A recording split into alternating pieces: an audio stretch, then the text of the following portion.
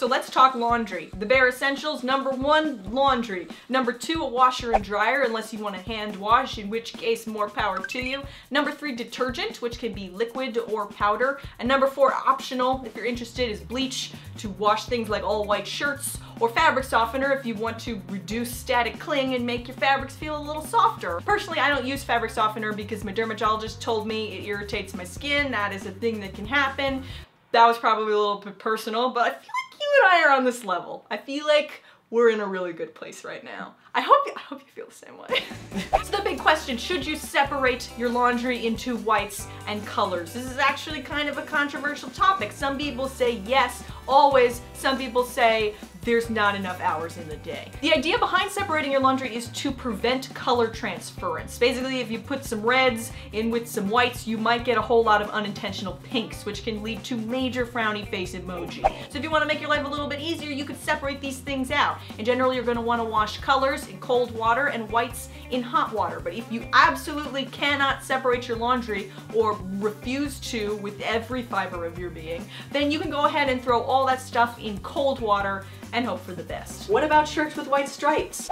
What about shirts with white stripes? Obviously, Waldo has been making it work for some time now, so there must be a solution to this problem. I think there are a few different options. Number 1, you could dry clean if you care that much. Number 2, you could hand wash. But number 3, which is what I think most people, striped shirt fanatics, opt for, is to just go ahead and throw it in with the color wash. And if you're really worried, you can add something like a Shout color catcher. Links in the description, that's supposed to help absorb some of the dyes if the dye were to run. If you do experience a striped shirt tragedy, there are ways to reverse that. I'm gonna put a link, another link, in the description below. Now, as you sort out your clothes, make sure to empty out your pockets. An ink pen busting open in the washing machine is not an ideal situation. And unless your criminal name is Heisenberg, you don't want to launder your money. That is apparently a Breaking Bad reference, which Mike said I had to say or he would not shoot this video.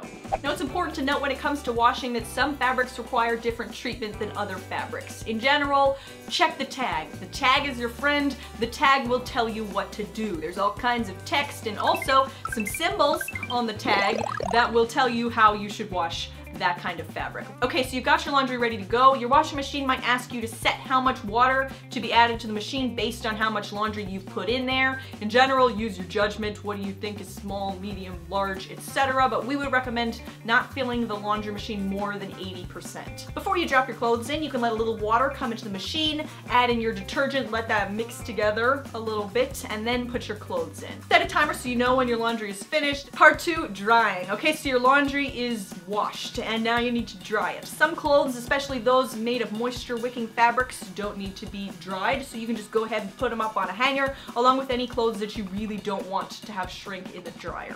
Side note, pre-shrunk does not mean unshrinkable. It just means that in the process of manufacturing, the fabric was shrunk a little bit, but it doesn't mean that it's not capable of being shrunk more later on.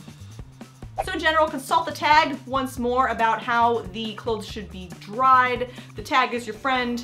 The tag will tell you what's right. To minimize shrinking, you can use the low heat settings on your dryer. This is things like delicate, tumble dry low, or just plain old tumble dry, which is the heat-free setting. My particular favorite is tumbler dry, where I look at gifs of Sherlock while my clothes are drying. Check the lint trap before and after your clothes dry. It's kind of gross to pull someone else's fuzz out of the machine, but apparently it's a fire hazard, so you're gonna want to do that. And when your clothes are done, make sure you pull out your own fuzz. The next person who dries their stuff will shed a silent tear and thank you, and somewhere in the universe, a narwhal will get its wings. Put items in the dryer a few at a time, otherwise they clump together and that'll slow down drying. In general, I would recommend not filling the machine more than 75%. When your clothes are done drying, pull them out ASAP and either fold them or hang them up to prevent unnecessary wrinkling. And that's the lowdown on laundry. If you have any laundry tips, tricks, questions, or elaborations, please leave them for us in the comments section below. In the meantime, catchphrase.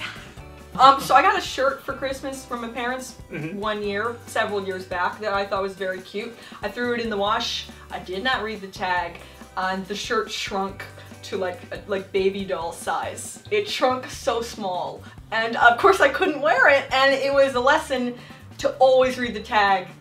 The tag is your friend. The tag will tell you what is right. When I was a freshman in college, I was dating this girl, and I said, oh, I've got to do laundry. I have like no clean socks. And she said, why don't you go ahead and do it? And I said, I don't know how. My mom's always done it.